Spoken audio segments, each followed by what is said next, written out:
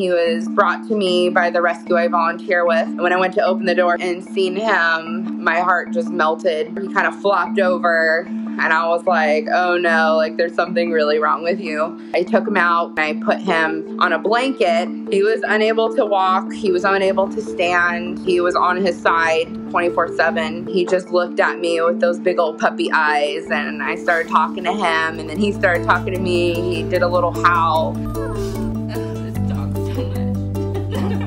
I think that look he gave me was just kind of like a thank you for helping me. I guess that was him trusting me. I saw a puppy that was a fighter. I was like, there's gonna be a way and I'm gonna find it. Come on, you can do it. Come on.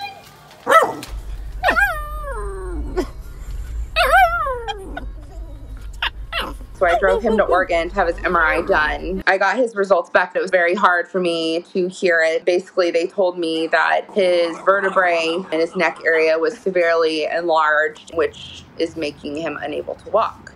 So I just thought, okay, you're not gonna be able to walk, fine.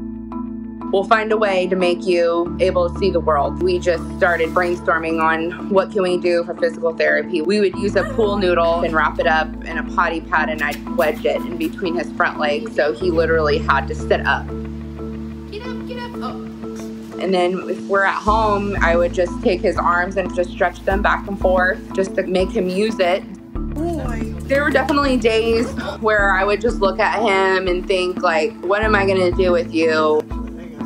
Oh. But he's always been an eager puppy. He's always tried. He's always fought to do better no matter what. That just gave me more of a reason to find a way. Come here. Come on. When he first walked, I cried.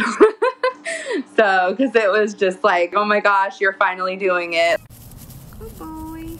Come on. Even though it was hobbling, it still was truly a miracle to me. Once he was able to stand up by himself, we would kind of tease him, like, come get the baby food. And little by little, he would take these little steps. Good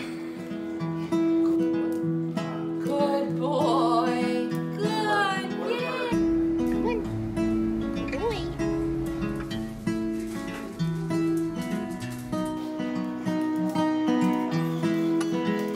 He kind of walks like a penguin. He kind of wobbles a little bit.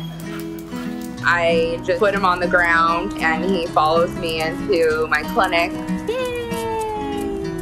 I actually just started putting a leash on him now that he can walk so well. But when I have a leash on him, he has to carry the leash. And he puts it in his mouth and he basically walks himself. Are you holding your leash?